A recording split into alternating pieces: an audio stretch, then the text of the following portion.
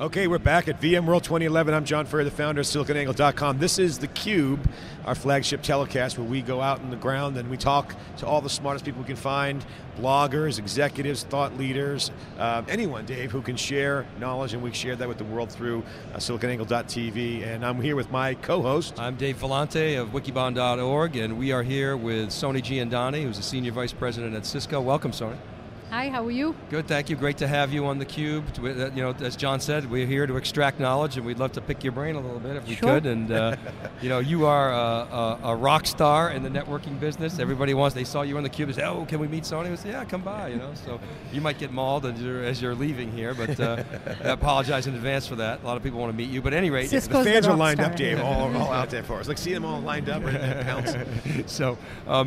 Let's see, let's start off. You guys have a super session today. Yes, we do. Making a bunch of announcements. You're very tight partnership with VMware. Yes. What's going on in the super session? What are you guys talking about here at the event? We're very excited to be making some significant announcements at VMware. The first one clearly is second year in a row, we have won the VMmark benchmark on our UCS platform, our premier consolidated infrastructure bringing together compute, networking, and virtualization. The second key aspects of the announcements we are making today is to enable our customers, alongside with VMware, to go down this journey of the cloud with a protocol that we jointly co-develop with VMware and other industry partners, and we are taking it to the IETF called virtual extensible LANs. The whole notion is after 18 years of having VLANs, we are now at a juncture where we want to offer virtual applications, the ability to have the security and the mobility from private clouds onto the public cloud, and offer the scalability and security capabilities for the virtual applications. And VXLAN precisely offers that. And the third key theme is around automation, is to, as we drive new innovations in the networking and virtualization space together, is to provide automation capabilities for the server administrators and the networking administrators while respecting the operational boundaries. But in this world of cloud, we want to drive more and more automation baked into our respective platforms and tight integration with vCloud Director.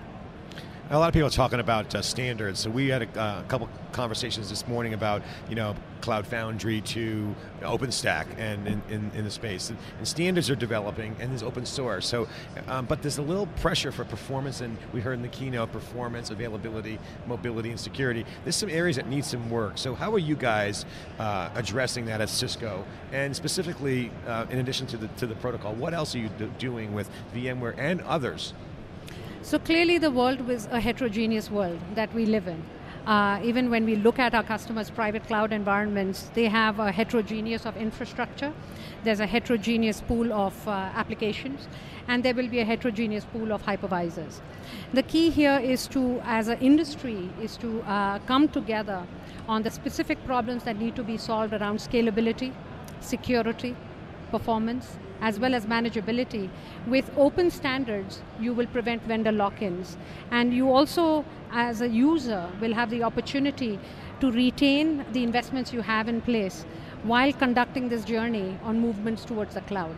So one of the classic examples we hear from our enterprise customers is the ability to retain their physical applications and their workloads as they move towards a virtualized and a private cloud environment. But to offer, for Cisco, companies like Cisco, is to offer the infrastructure that can deliver the performance and the scale and the openness which we are driving from an industry standardization perspective. I have seen Cisco in my 18 years of history there, where we have innovated and we have standardized in parallel. So it becomes extremely important that collectively as an industry, we continue to innovate while standardizing, making it more plausible for our customers to really experience the full promise of this journey to the cloud. And security too. We had Pat Gelsinger on theCUBE when we were at EMC World. He said security's a do-over, but yet you have a pressure for performance, at the same time enhancing security, creates a lot of overhead, especially around the virtual machine. So where are we in that equation? Can you talk about, are we like at just the front end of it? Are we kind of midstream? How would you talk about that? I believe that one other key aspect of today's announcement that Cisco is making is taking its physical firewall products, which are more around optimization for the physical world, and supporting all of those capabilities for the virtual, in the virtual world. So our typical physical appliances have been offering internet edge firewall capabilities. When you marry that with offering those same capabilities with our virtual firewall products, and you extend it across it with VXLAN types of technologies, you truly will see the ability for the underlying infrastructure to be optimized around performance and scale, and with technologies like the virtualized ASA, offering the same operational consistencies and the same firewall capabilities to your virtual applications. I believe that the answer is not one or the other. You have to walk somewhere in the middle. While the infrastructure gets ready for scale and performance and has the characteristics with automation built into it and statelessness, protocols need to emerge and network services need to evolve to continue to carry it from the physical world to this virtualized and the cloud world. Soni, you mentioned lock-in, and it's an interesting topic and one that I want to just explore a little bit. Maybe we can double click on it. You know, lock-in is kind of in the eye of the beholder, and it ebbs and flows. You've seen the industry evolve. Unix used to be open. Ken Olsen called it snake oil. Remember, that was called open systems, and then Linux came along, and so it's almost like our industry has grown up quite a bit in terms of, it used to be that companies would just truly lock you in and then extract rents. You can't do that anymore. Well, unless you're Oracle. If you're Oracle, you can do that. But most companies can't do that anymore.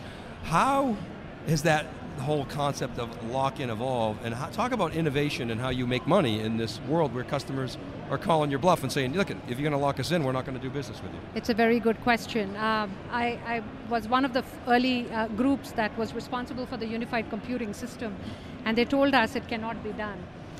The key element there is that as long as you leverage industry standards, whether it's x86, industry standards, whether it's open operating systems and hypervisors, industry standards like memory, where everyone knows the price of memory, it's the price of gold, you understand it fluctuates depending on the day. Yet Cisco innovated in memory, driving the overall cost down, and allowing for virtual machine density and scale in terms of the performance enhancements that we put in our ASICs, while leveraging industry standard components. So the goal here is to allow for an open API that allows customers the automation functionality and their ability to operationalize without walking away from their current operational model. It always begins with the word evolution. So how do you strike that balance of innovation with standardization? That is the key element that we in the IT sector always straddle, is how do you drive innovation while standardizing and offering the customer the choice of the openness of particular industries. So it's not that it has not been done, it continues to be done in our industry, especially with the market moving so rapidly in this direction. As you notice, these 20,000 people at this conference are all here because they are trying to drive their business applications with the agility that their CFOs and their CEOs are looking for. Ultimately, that is the promise of the private cloud that everyone is aspiring to achieve. And it's not that can it be done while not locking in vendors. It is how soon can we as an IT community deliver that to our customers while coming together on areas of standardization. Because if we diverge as an industry, the market will not converge. Soni, you mentioned UCS, that in the early days you were involved and they said it couldn't be done. Can you give us a little insight to that? What was the big daunting task? What couldn't be done and how did you overcome that? Sure, the big daunting task was, in a world which was all about commodity, how do you drive the value for the end user community? How do you drive the acceleration of virtualization? How do you drive the agility in IT practices? How do you do so while keeping in mind interoperability and heterogeneity and investment protection and installing your compute infrastructure which is converged alongside an IBM and an HP server? And yet not change the operational practices, but bring the benefits of innovation to the user. In less than 2 years of being in this market, we are the #2 blade vendor in the US and the #3 blade vendor on a worldwide basis. With a second consecutive quarter of results. So I have to ask the question, Dave asked you the daunting task for UCS. My question is a little bit different. What are people saying now that can't be done that you think can be done in the industry? Well, what was said earlier, which could not be done, is how do you go about driving innovation, as I said, in a market that is quote-unquote commoditized. And Cisco basically looked at the problem and said, we're not going to go solve the problems of x86 scale and Moore's law. Intel and AMD have that under control. We're not going to go and write an operating system. Microsoft, hypervisor vendors, and the rest of the community have that under control, including the Open Linux community. Where we decided to bring our innovations is an ASIC innovation, fabric-based computing models, which our competitors are now trying to keep track of. And keep pace with innovation. Where we define this term without necessarily defining it, Gartner calls it fabric computing. It's all about, you no longer are going to be deploying applications in silos, you're going to be deploying it across converged infrastructure, and you will drive through the innovations of that converged infrastructure the ability to move from physical to virtual to cloud-based models. Soni Jiandani, thanks very much for your time today. We really appreciate you coming into theCUBE, sharing with us the results of your super session and some of your other perspectives in the industry. I hope you can come back someday. Surely, thank you. Right. Thanks for having Cisco. Thank you.